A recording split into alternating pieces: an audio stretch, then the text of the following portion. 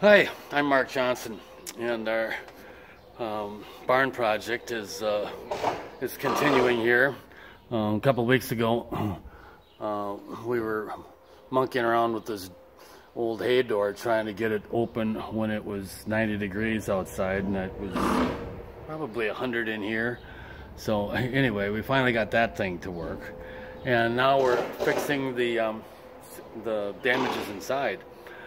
Caused by this little hole in the roof here, which rotted out a couple of different things. It took out this here member and a couple rafters and this post also.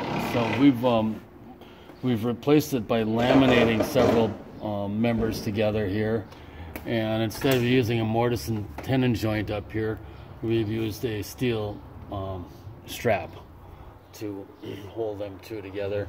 And later on, we're gonna double up this rafter with a new one. Well, actually, it's a new member, but it's reclaimed material.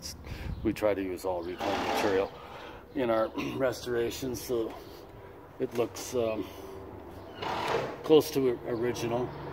So we'll put a reclaimed member here and some barn boards, which will also be reclaimed. We're going to lay those over there and patch in the roof sheathing where that's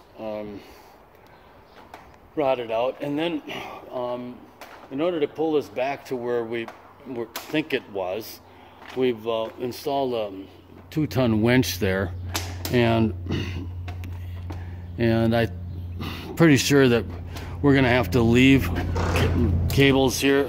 Over here we've already put a cable next to this one so we can take out the winch, and we're gonna leave the cable installed here. After we can tighten it up a little bit more, but the way this barn was designed, it had some flaws in the engineering, shall we say. Most structures have a tie beam that goes through the middle of the building, like that one down there, and that helps to hold the walls in place and resist the downward pressure of the roof.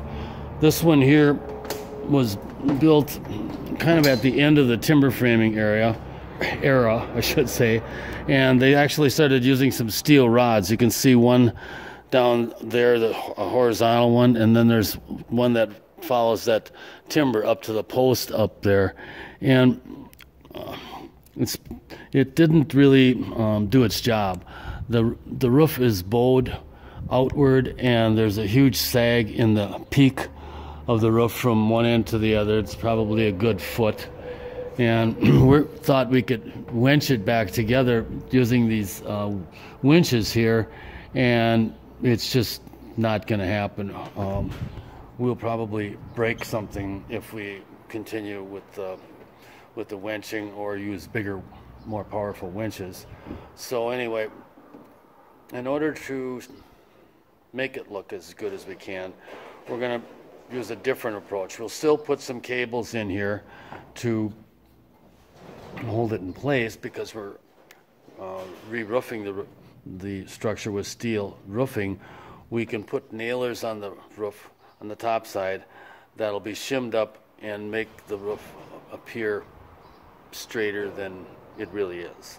So we're going to use that to make it look like the roof is straight, and the cables will keep it from getting worse. We're going to put cables over on that side between those two posts and these two posts in the middle after we pull it together a little bit, and that'll take a little bit of the sag out of the roof, but not going to take all of it out.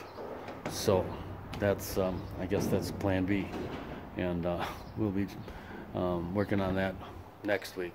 We're actually putting some of the steel on the roof right now, and I'll show you what that looks like maybe tomorrow.